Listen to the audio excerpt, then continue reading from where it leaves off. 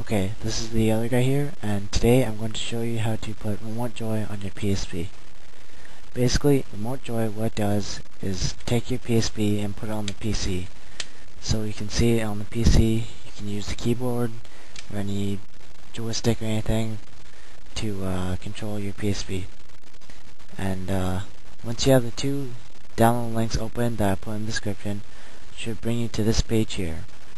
It says remotejoySDL 2007. The other link should bring you to this one, remotejoy and screenshots for 3.71 M33. So once you have those two links open, go to one of them, scroll down and press download. Press save to disk and press OK. It doesn't matter where you download it to as long as you remember. Mine is in downloads. So press save. Since I already have it, I'll just press yes to replace it. Once you have one done, you have to go to the other. Again, scroll down, press download, save to disk, and press OK. Save, and yes. Now, once you have the two links downloaded, go to wherever you downloaded them to. For me, it's eDrive, downloads, and there it is right there.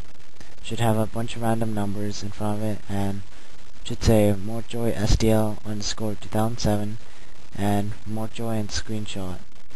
They're both .rar files, so you'll need to download a WinRAR to extract them. So once you have them, double click them and it should bring you to this window here. Now press extract to, and again, it doesn't matter where you extract to, just remember where you extracted it to. So press OK. Now, it should only take a little bit. Yep, it's done. And do it for the other one too. Remember, extract to, and remember where you extracted it to. Okay. Shouldn't take too long. And once you have that done, you go to the folder where you extract them to. Now, it should say 13707 remotejoySDL 2007 0513 or 2204. The other one should say 1400 684 remotejoy and the screenshot.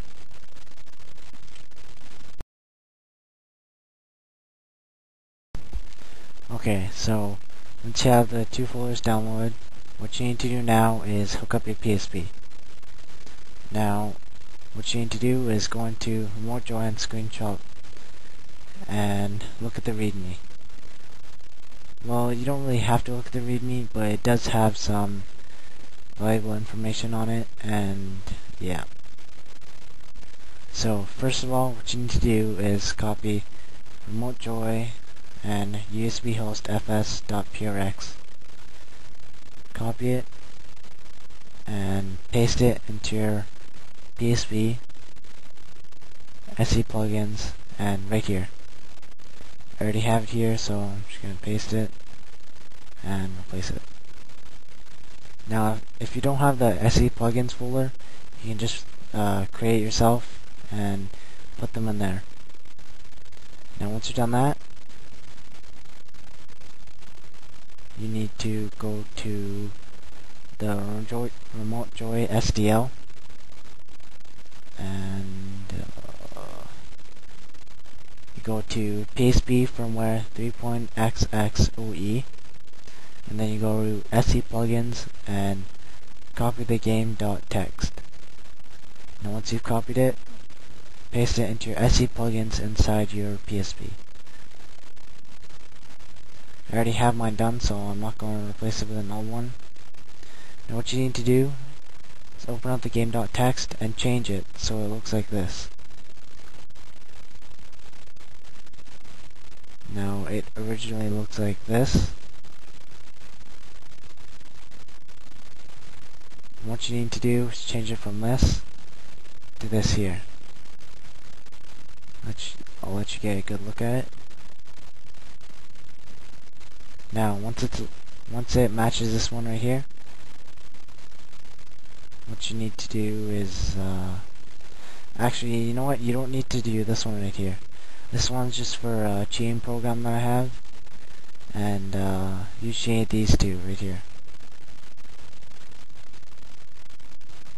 So once you've got these two done, exit that and go back to your PSP SEplugins, and what you need to do now is exit your USB mode and go into recovery mode.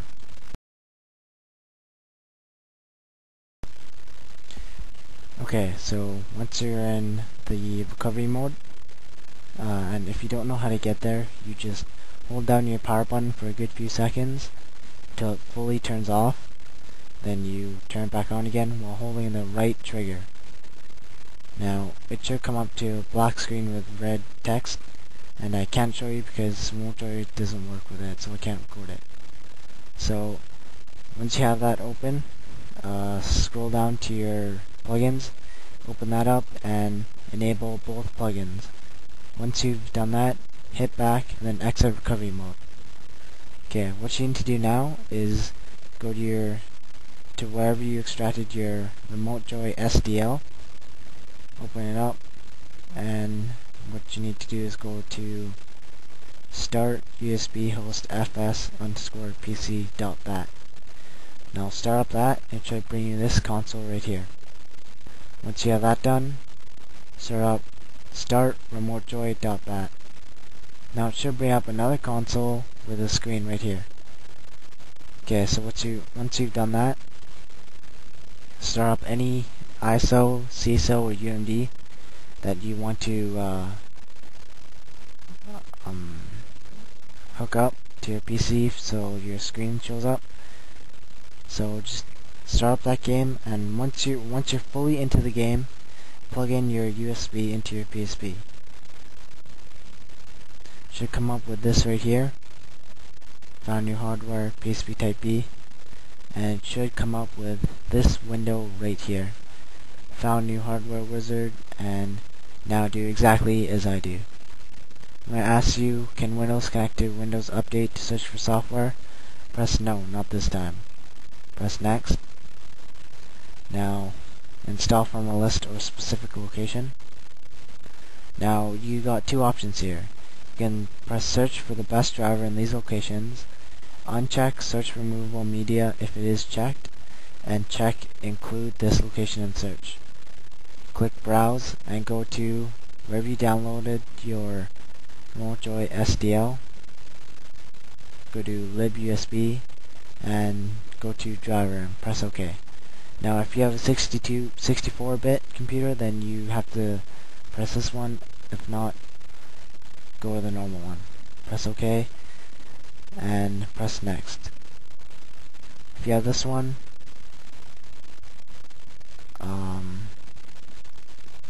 you should click this one, which is PSP.Again. Now if you didn't select this version, then you go to do not search. I'll choose the driver and install, click next, and it should come up with this window right here. So select PSP Type B and click next. Should show up with this, which is it is installing the hardware for it. Just wait, and there you go, it is finished. Click finish and go to your PSP, and it should be right here. And there you go, it worked. And if when you hooked it up it said USB device instead of PSP Type B, what you need to do is go to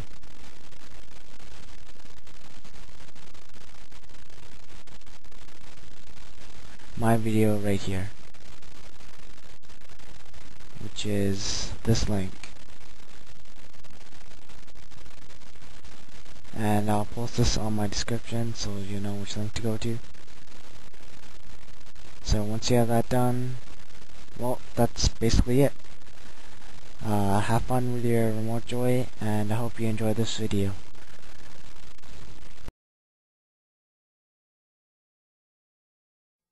Do the impossible.